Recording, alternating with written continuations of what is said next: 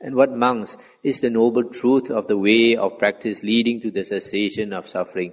It is just this noble eightfold path, namely right view, right thoughts, right speech, right action, right livelihood, right effort, right mindfulness, right concentration.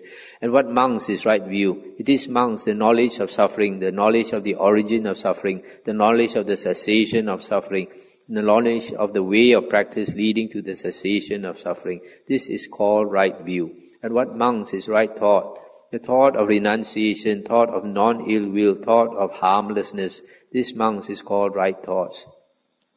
And what monks is right speech? Refraining from lying, refraining from slander or carrying tales to cause disharmony, refraining from that. Refraining from harsh speech or coarse speech, refraining from frivolous speech or gossip. This is called right speech. And what monks is right action? Refraining from taking life, refraining from taking what is not given, refraining from sexual misconduct. This is called right action. And what monks is right livelihood? Here monks, the Aryan disciple, having given up wrong livelihood, keeps himself by right livelihood. And what monks is right effort?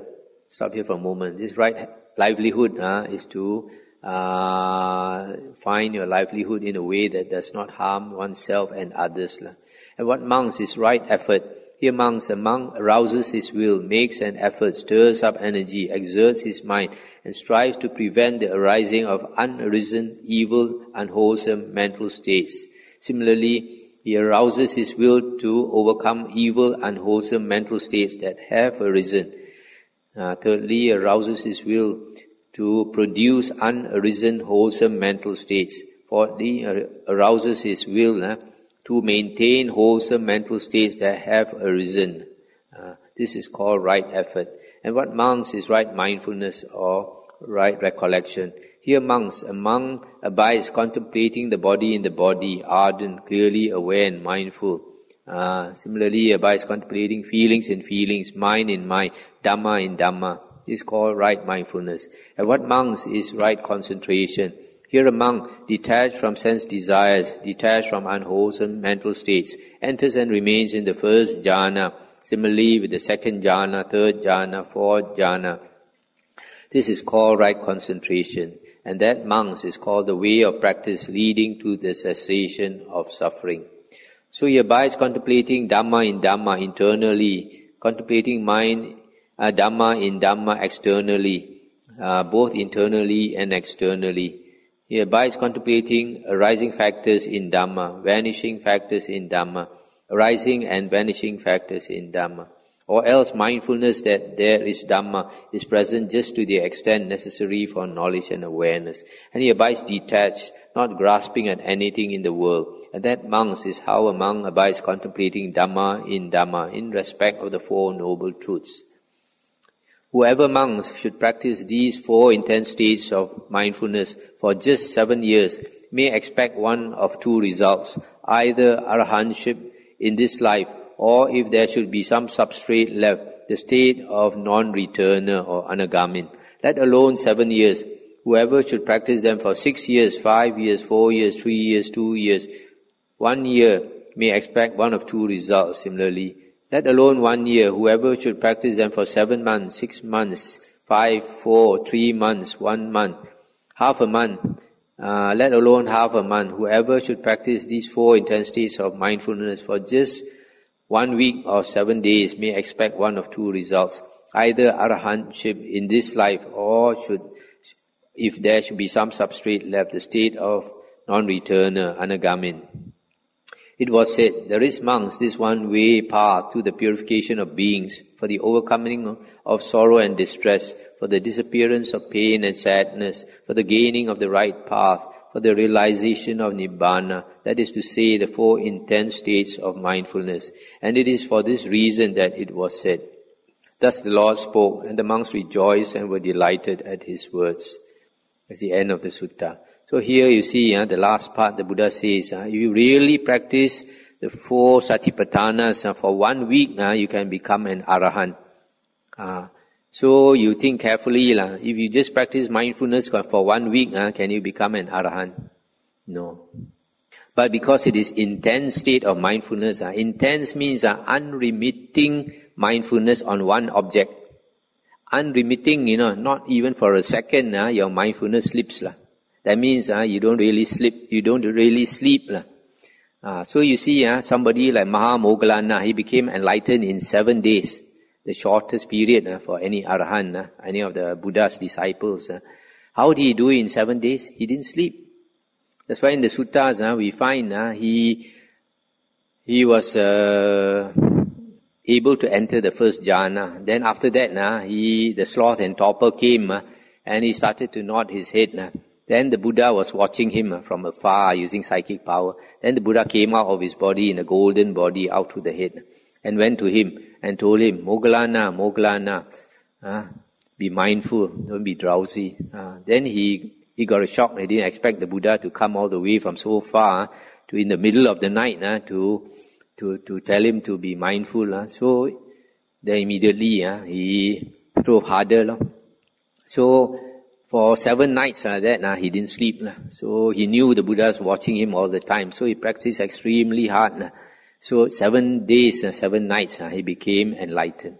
That is what I mean by intense states of mindfulness. Normally you see, like here they translate it on the foundations of mindfulness. You practice the foundations of mindfulness, you won't become enlightened in 7 days. But you can become enlightened in 7 days if you practice intense state of mindfulness, which means unremitting mindfulness, unslipping mindfulness on one object. Say for example, the breathing. You're mindful of the breathing without slipping. And then you can attain the jhanas one by one, up to the 4 jhanas. And when a person attains the 4 jhanas, the mind is very strong.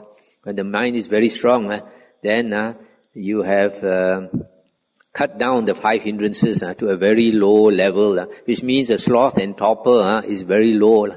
Then only you can maintain your mindfulness without sleeping. If your mindfulness is not cut to a very low level, how can you stop yourself from sleeping? That's why the 4 jhanas are extremely important in the Buddha's teaching.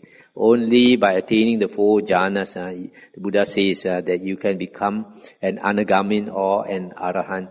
Without the 4 jhanas, there is no way you can become an anagamin or an arahant. I will stop here.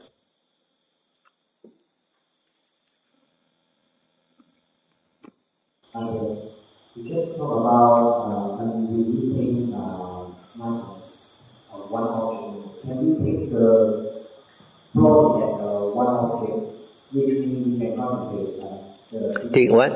Take body as a whole. I mean, in the sutta, contemplating body as a lot of different objects, right? Can we take the body as a whole, as one object? Yes, yes. Then, which means we can contemplate briefly at one time and the 32 parts at the other time. Right? Yes. The point of this Satipatthana or unremitting mindfulness or intense state of mindfulness, the object, the motive is to attain the jhanas. And after you attain the jhanas, you have to attain up to the 4 jhanas, according to the Buddha's words. And after you have attained the 4 jhanas, and then you come out of the 4 jhanas, and then you contemplate, for example, the 4 noble truths, and then you will understand, and then you can attain enlightenment.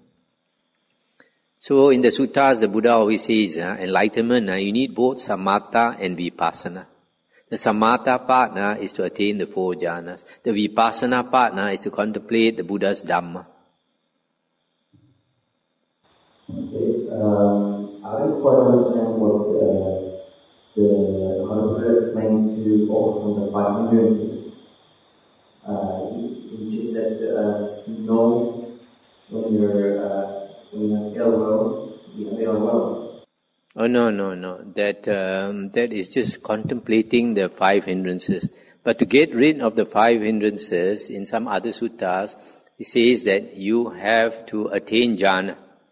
When you attain jhana, then the 5 hindrances disappear. disappear or are eliminated, it means it is cut down to a very low degree so that it is no more a hindrance to you. So the only way is to attain the jhanas.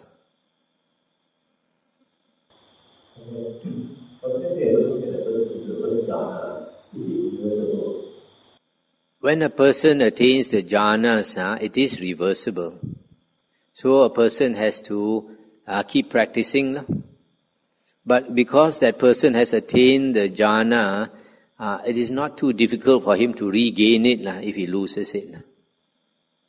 In the suttas, there was a disciple of the Buddha. He attained quite a high state of jhana, and then he mixed with a lot of people, and I think one of the arahants rebuked him, and one of the arahants foresaw that he would lose his jhana. And sure enough, after some time, he lost his jhana. But later, he practiced again and he regained it. For example, Devadatta is a good example. He attained all the 4 rupa jhanas and 4 arupas and had psychic power. But because of the ego and not attaining right view, he became very vain. I want to take over the Buddha's place. And when the Buddha refused him and scolded him in front of everybody, he got so angry he wanted to kill the Buddha. Then he lost all his psychic powers and he lost his jhana.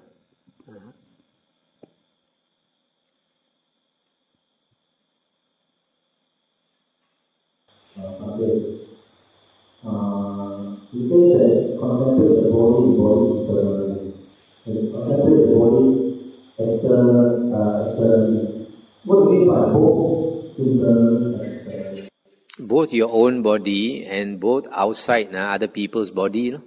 But that already explained by internally and externally, but that both. Yeah, both at the same time.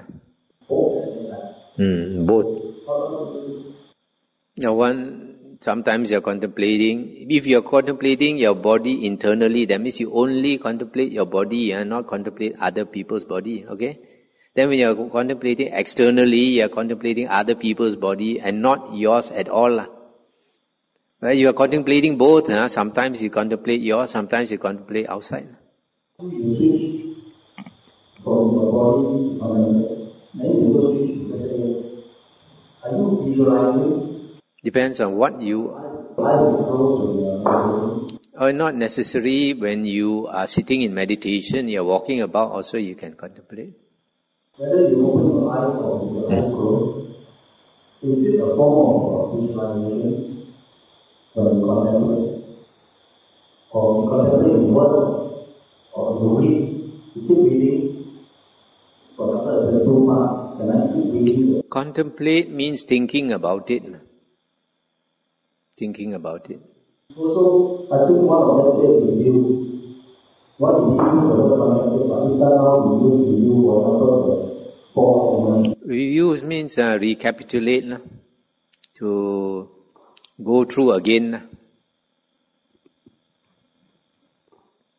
Yes, I read one book to say that for the 9 channel ground of meditation, it actually advises the photo, the 9 photos. Say again? 9 corpse photo. Because it isn't a real corpse for you to see the whole. Oh, no. This is Buddha's time. They contemplate the corpse. They really go and see. So the book says, using photo will not photo. Here the sutta doesn't say use photo. Because the Taiwan seems to be about that to see company and those Siva. So I thought sometimes when I contemplate, I actually try to remember. I have some photos. Probably it's Sri Lanka.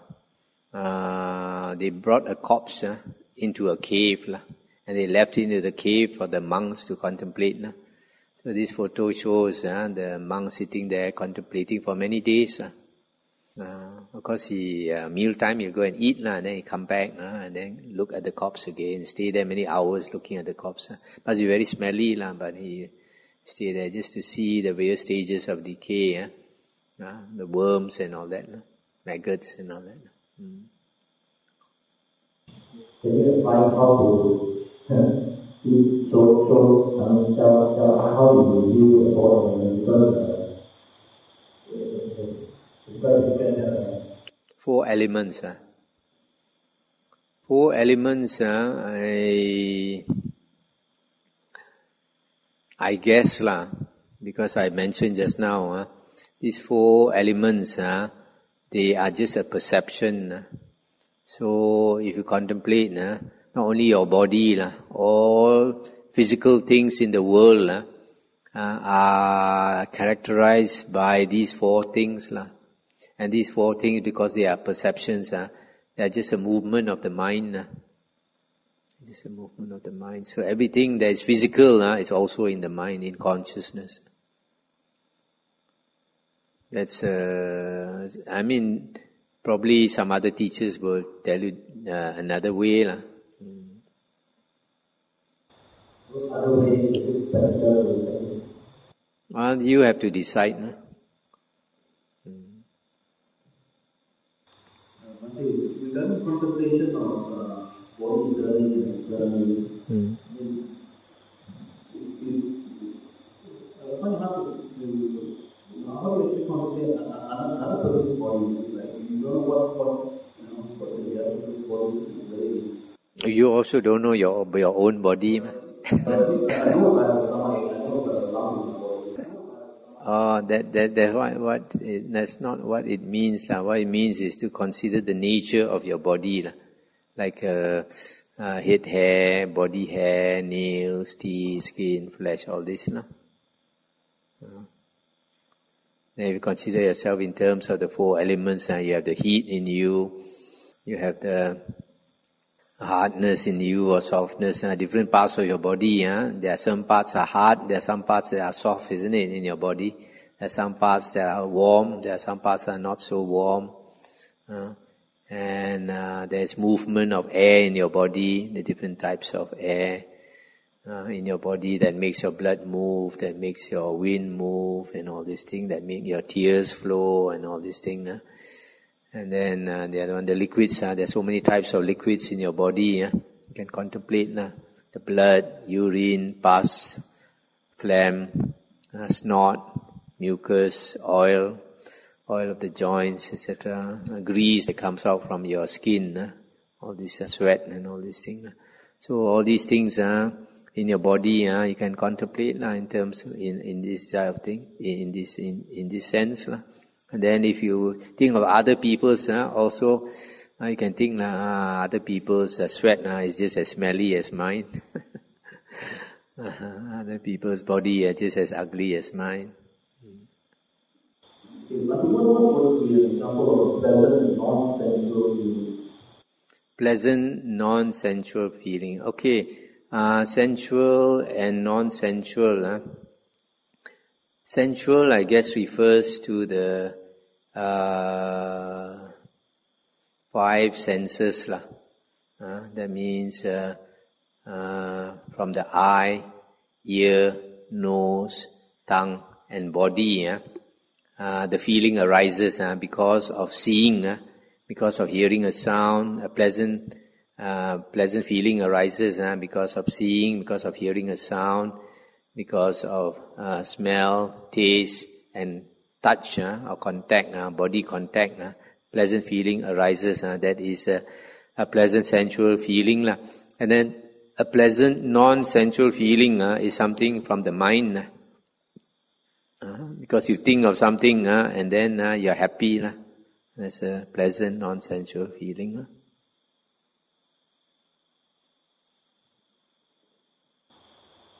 Okay.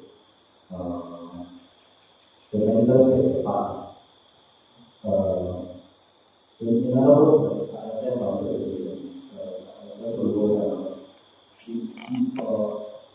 the best way is actually for mindfulness, of course, but under the mindfulness, it should be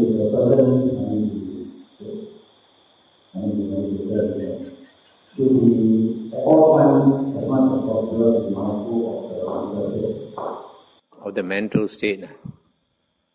Especially mental state. It is not, doing the breath or reflection on the bodies.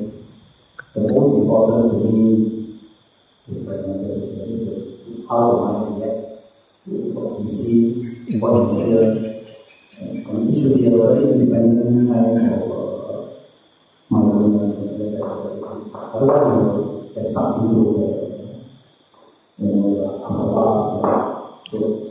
you see, we contemplate the mental state for I think a different reason. We contemplate the mental state, we contemplate feelings to understand yourself better, so that you can reduce your defilements. If you contemplate your mind, your mental state, then you are more aware of your defilements, then you can reduce it. But if you contemplate your mental state, can you attain jhana? You cannot.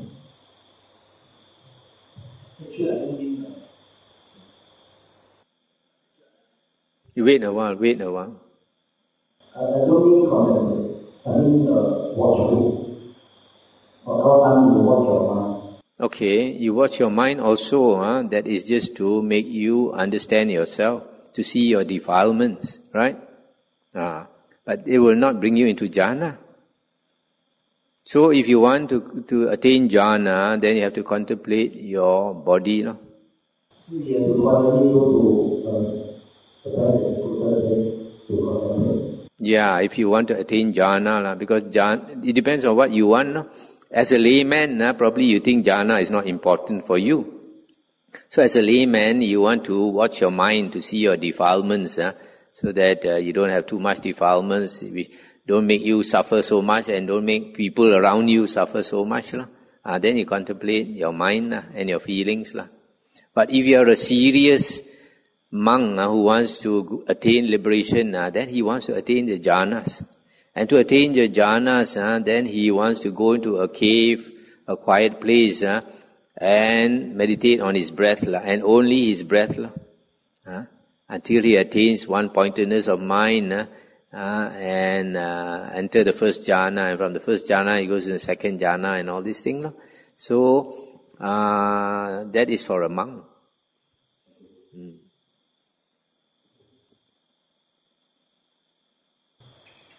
And one more thing, those that they put inside after the body part, after the breath, they put the head across inside. So in the past, and so on and forth, those are actually the inside, which is not really thinking about it, right? Then this is the inside. That's why you put the head inside. You know what I mean?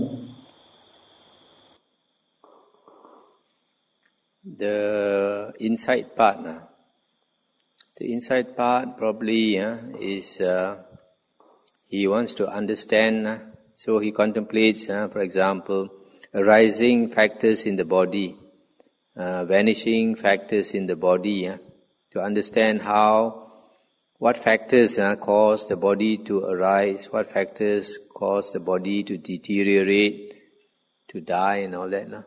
So arising factors, for example, what sustains the body, what caused the body to arise in the first place, and what sustains the body. For example, the body is dependent on food, on good weather, on clothing and all that. And then vanishing factors is like the body one day must grow old, must become sick before it dies. And if you don't have the supporting conditions, that will cause the body to disappear. So this is like to understand more the nature of the body. Are you talking about the page 336? Yeah. Because it seems that after each major, the landmark, because I thought at first the mindfulness of the other inside, I thought it was as from the is an insight of vipassana that a lot of people jhana, after that we come. That is what is like. I thought that is the meaning of this insight. That is not the case. Can I also confirm what I think? Under the research, the apart contemplating arising phenomena factor of the body and vanishing factor. When a person is doing the anapanasati awareness of breathing, is it actually while the breath goes inside the body? No. While the breath goes inside the when you are contemplating the breath, you are only mindful of the breath going in and going out. You don't want to think. But this one, when he is not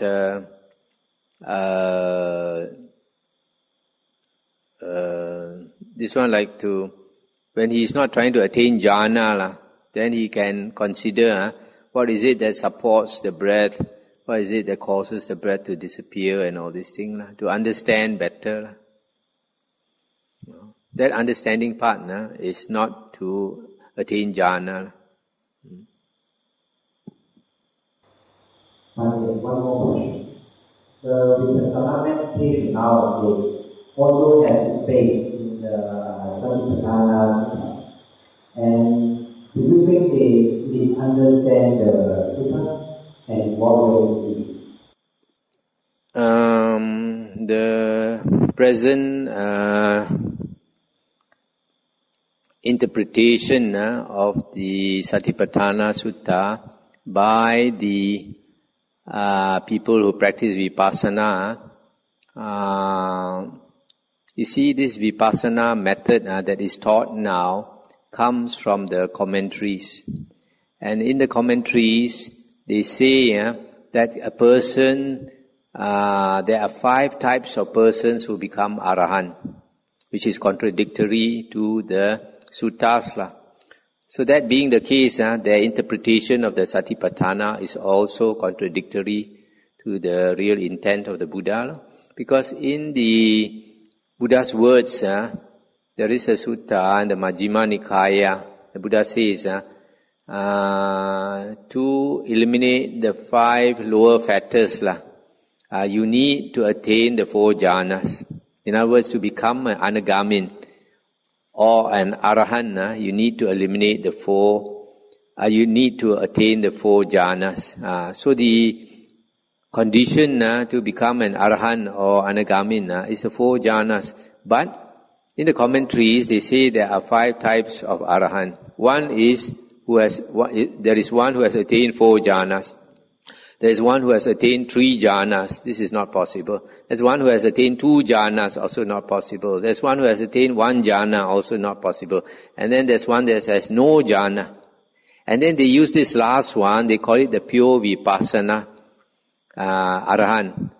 And then they use this to say that you can practice pure vipassana meditation without any jhana.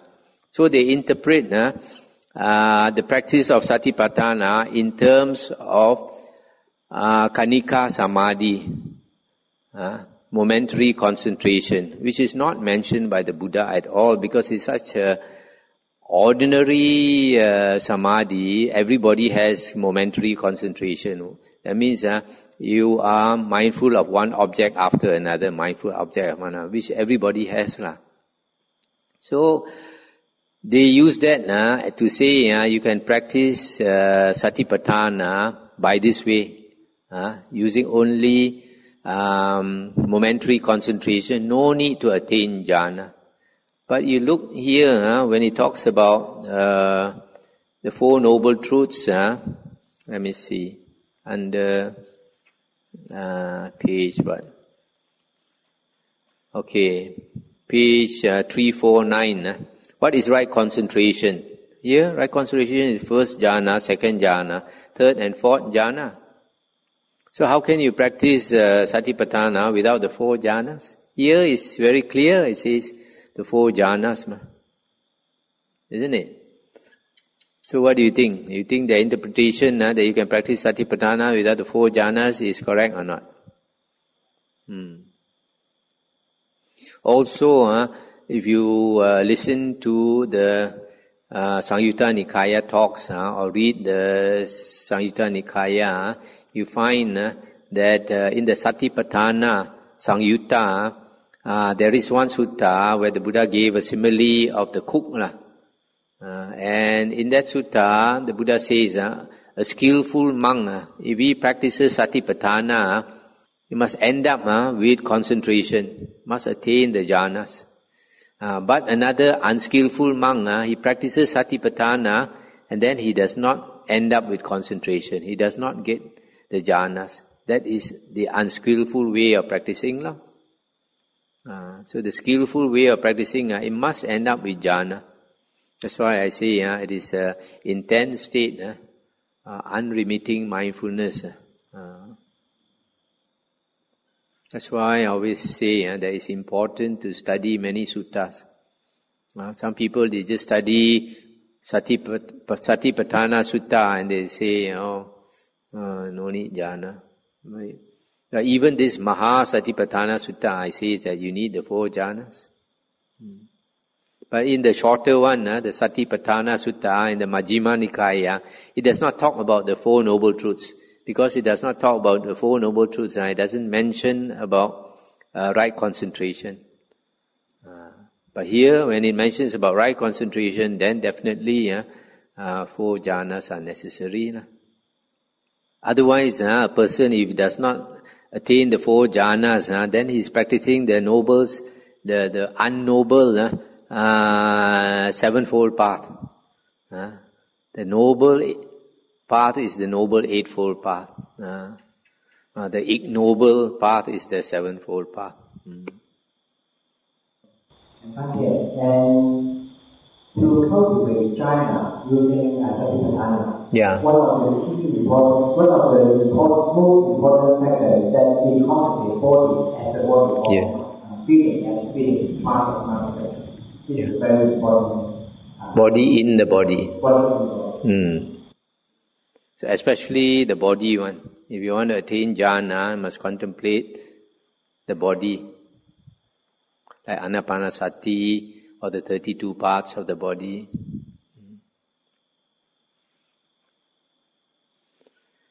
Shall we end here tonight?